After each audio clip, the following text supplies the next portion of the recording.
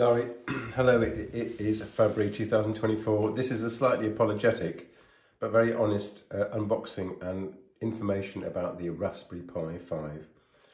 So in our home in the UK, we use a lot of Raspberry Pis. They are small computers that can do stuff. So as an example, I have one Raspberry Pi which partly manages the smart home. It runs something called the Motich. It runs what's called an MQ series server, and it's also the repository of some data information for our weather station.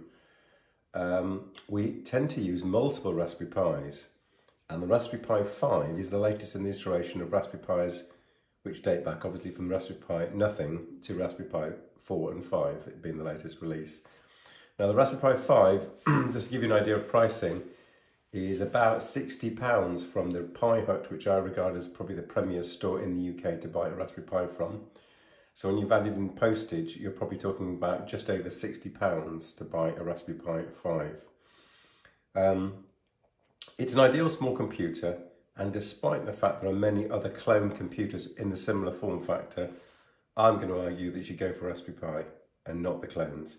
So what have we got in front of me? Well, we've got the Pi 5 itself, which is here, which is available in 4 and 8 gigabyte form factors. We've got the fan, the cooling fan, which would sit on top of the Pi to cool it down. And we've got a beautiful aluminium case. So we're going to unbox the two components and explain what's next.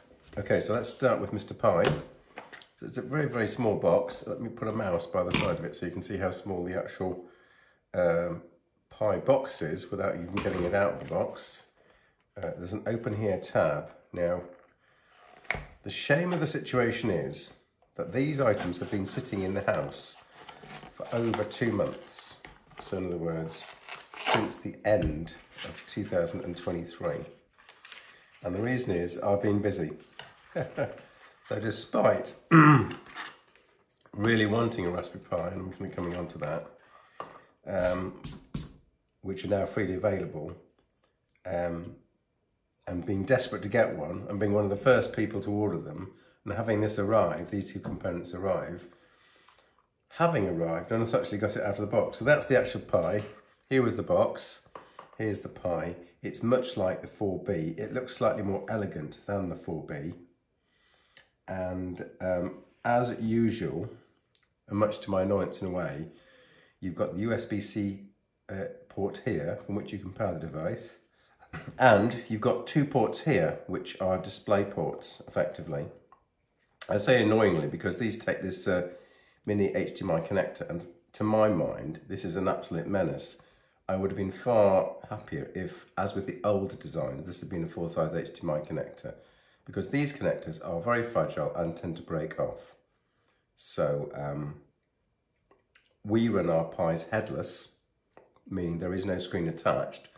But even in the setup process, when I'm connecting a cable to this device, it is a bit dodgy, shall we say. So there's the power adapter. You've of course got a micro SD card reader here, but I never use that now, because what I do instead is I insert a USB key here, and the operating system is installed to the USB key, because, ironically, this SD card reader is not as fast as running the operating system from a USB key. So one of many tips is don't run the operating system from here, run it from here. This model's got, of course, USB 3.0 interfaces. It's got full Ethernet, and it's for hobbyists, people who want to control stuff. It's got this GPIO bus.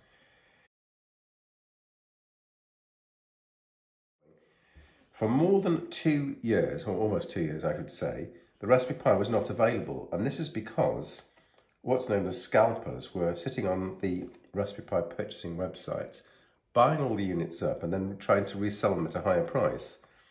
So literally, although this device, or the Raspberry Pi 4, comes in at about £40 minimum, you couldn't get one for 2 years, and literally couldn't get one. You could get one on Amazon for over £100, but you couldn't get a Raspberry Pi 4B, which is the previous best Raspberry Pi, except for over £100.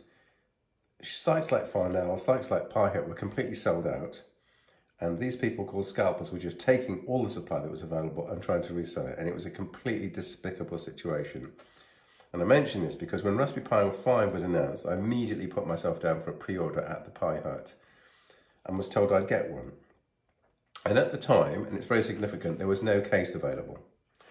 So my rationale is the following. What I was going to do was test out the Pi 5 with this cooler. And then I was going to, when this case was announced but not shipping, I was going to wait until this case was available, integrate the two components, and then use the Raspberry Pi 5 at home as I would normally use the Raspberry Pi 4B. Now, here is the thing, and this is my contention. So we're going to do the unboxing of the case next. So the Flirk case is a beautiful aluminium case. It's quite expensive. You can go to the Pi Hut and see what the prices are. But, and again, I've not unboxed this at all. This is completely new. Shameful it's been sitting around for 2 months, but I have been busy, as other YouTubes will point out on the channel. Here is the thing. The thing is, this is a beautiful case. It's made from aluminium, and here is a aluminium point that contacts with the heatsink here. There's usually a pad. There's a thermal pad here to contact these 2 points. So with this case and this design here, I shall assemble it later, you will get a beautiful looking, completely silent, pretty fast, small computer. This isn't suitable for projects that need to use these GPIO pins, but for projects that don't use the GPIO pins, this is a fantastic solution. So I would say, if you want to experiment with Raspberry Pi and you have the money, you need to buy a system with a case, because if you make a small project and have it go into production, shall we say, what you don't want is this thing to be lying around where, well, in our case, the cat may tread on it, or your small child may grab it and say, oh, this looks nice, mummy, daddy, and then break it. You need it to be in a case. And this is a solid state design, which is totally silent because it's fanless. So I wouldn't need this fan, which I only bought because this case was not available. So my sincere recommendation is go with the Raspberry Pi 5 and the Flirk case. If you want to save money, you would go with the Raspberry Pi 4B and a Flirk case. These cases are not interchangeable. You need to buy the right case for the right Raspberry Pi. So if you go for the 5, which is, let's say, £60, and you spend about 20 quid on this case, you're up to about £80 plus postage. Or if you want to do things more cheaply to start off, you choose a 4B. Now, why choose a Raspberry Pi amongst the plethora of other devices that are out there? And the reason is support. So other single board computers of this size, and a lot of them have standardized on the Raspberry Pi form factor, are available, and are available for smaller amounts of money. Not significantly. So this is £60. You might find a competitor available for £40 or £30 maybe. But the thing is that if you have a problem with your operating system or with a project, you can Google, or other search engines are available, the situation and hopefully get a resolution. And that is the main advantage of using a Pi. So I'm going to do a bit of assembly and possibly a bit of installation, and we'll see how we go.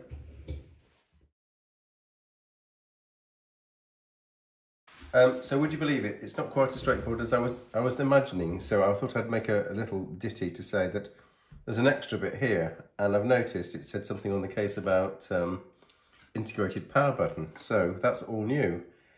This was a passive case before. There was no sort of power button. There's a gizmo here that interfaces, I believe, with this point here. Like so. It can only go one way because there's a fat bit there and a point there. And there's a fat bit there and a point there. So this goes in here like voila. And that sits like that. And then you need to put the heatsink doodah, voila.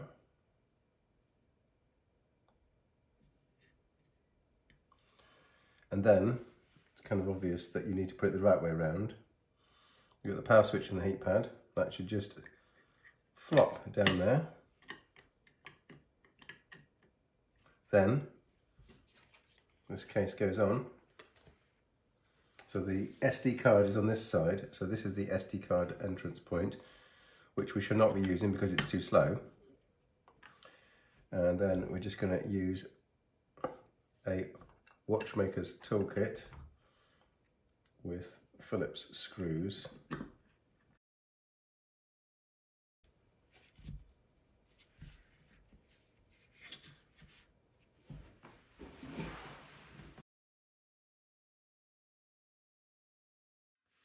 So stage 2, we have successfully used a Bellino etcher to write the latest Pi 5 image to this USB key, which is 128 gigabytes fast USB 3.2 style key.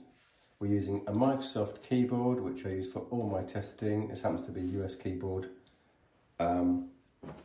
with a single dongle here, which is both the keyboard and the mouse, so that's advantageous. I've got an Ethernet wire to plug into the Ethernet socket. I've got a power wire, and I've got a dedicated cable which attaches to our telly, which is here. And you'll see that this is a dedicated cable without a converter plug. I've been through trial and error and annoyance. I've used a regular USB HDMI cable with a converter, and that keeps breaking. So I've splashed out and bought a dedicated cable, which I now use for all my US Raspberry Pi setups. So let's continue. Okay, I appear to have got an error about the fact that the power supply is not good enough. So I shall be connecting a dedicated laptop power adapter here and not using the wall socket. With the wall socket does 5 volts, 2 amps. Apparently that's not good enough.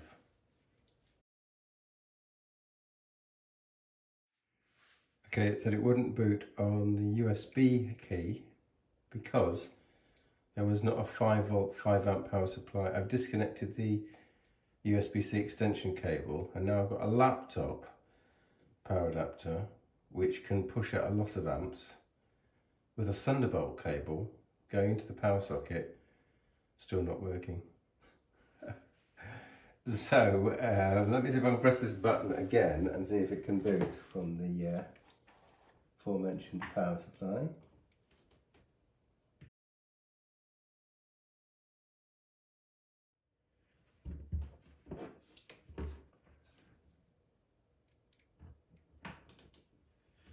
Okay, so I've pressed the power button once. It's going to boot.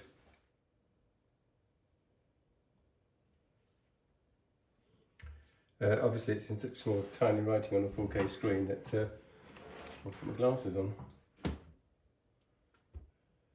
United Kingdom, actually it's United Kingdom, but the language is,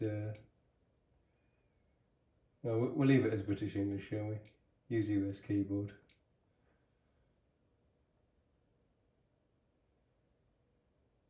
Okay. Select wireless network, which we don't want because we have got a Ethernet network. We'll use both Chrome and Firefox, great. We'll say Firefox for now. Checking for software updates.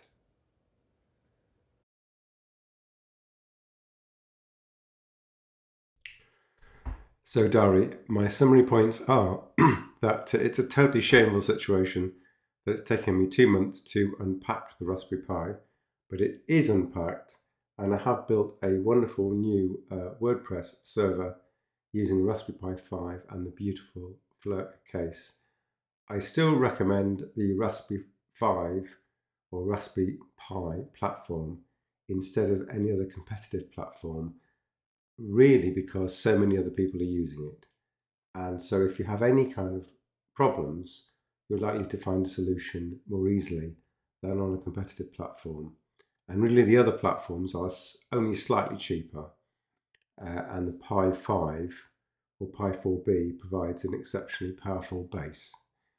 I always recommend that flirt case because it's a passive case. You can get fancier cases that, for example, include an NVMe slot for Pi5 and perhaps change those irritatingly small mini HDMI connectors into something more practical. They sort of miss the point because you start to spend a lot more on a case and then a lot more on a power supply, and before you know it, your 4GB £60 Pi5 has had significant extra costs added. So I'm trying to keep this down to a reasonably cheap build. We have multiple Pis in the house, let's say up to say 10 of them, and we keep them up to date, and they are centrally power supplied, which brings me on to my last point about power supply. I think the Pi5 wants you to have a 5V, 5A power supply. Again, that's very expensive. And if your Pi is lightly loaded, then you can, quote, get away with a lower amperage power supply, and you have to put something in the boot config.txt file, and all that will be put into the WordPress article that I shall be writing up. So yes, it's Pi5 and Flirt for me, and I think it's a superb combination, and I've even bought my second one as we speak. Thanks for watching. Installing updates.